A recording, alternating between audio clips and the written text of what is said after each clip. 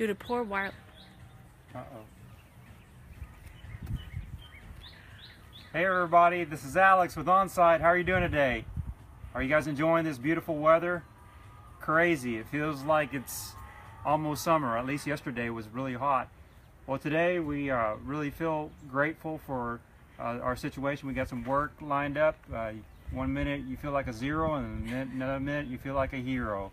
And right now I feel like a hero. I got a couple of jobs that we're doing. We're doing an extensive scratch removal on a big truck.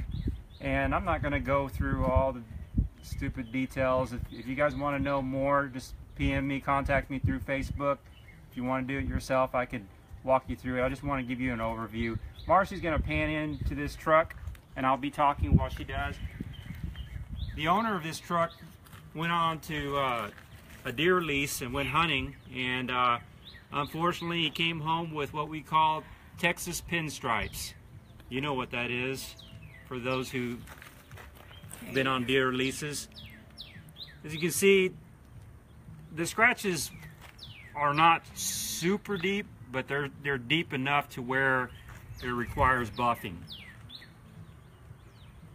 And the customer was very concerned because he had buffing done on another vehicle before, and whoever he had do the work left a lot of holograph marks or swirl marks.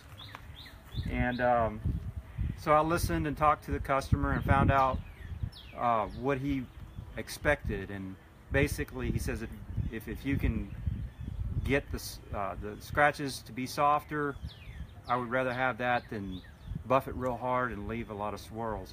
So I have the vehicle parked in such a way that I'm buffing in the shade, and I'm using clean pads, and I'm using the right pad with the right compound. And we'll go to the other side because can't see my face. Okay, maybe my cap. Okay. Yeah. All right. So I guess my bill was in the way. We'll go to the other side. I have the vehicle turned in a way that the sun is turned directly on the finished side. So you already saw the side that still has scratches. Let's go ahead and go on the other side and you'll get to see. Come on. Well, I say that, but the sun moves, but there is some sunlight. Go ahead and pan in there. Where? Come back, the whole side. I'm looking for scratches? Yeah, there's no scratches. There's no scratches. We buffed on it. So, like for example, this fender, for example, looked just like the other fender. So go back to the other fender and you'll get to see. And there's no holograph marks.